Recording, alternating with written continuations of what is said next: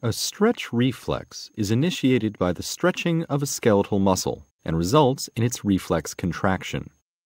A knee-jerk reflex is an example of a stretch reflex that can be artificially initiated by tapping the patellar tendon. The reflex begins when sensory receptors known as muscle spindles are activated. Muscle spindles are located in skeletal muscle, in this case, the extensor muscles of the knee, and are activated in response to slight stretching of the muscle, such as occurs when a tendon is tapped with a tendon hammer. This fires an action potential along a somatic sensory neuron, which travels via the dorsal route of a spinal nerve into the spinal cord.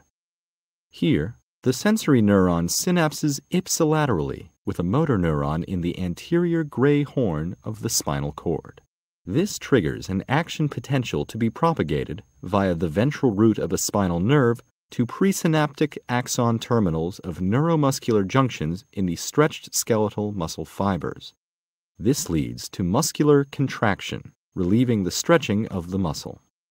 The sensory neuron also synapses with an inhibitory interneuron, which in turn synapses ipsilaterally with a motor neuron that controls antagonistic muscles, in this case, the flexors of the knee. This leads to relaxation of these muscles, which causes the simultaneous contraction of the stretched muscles. The relaxation of one muscle resulting in the contraction of its antagonist is known as reciprocal innervation.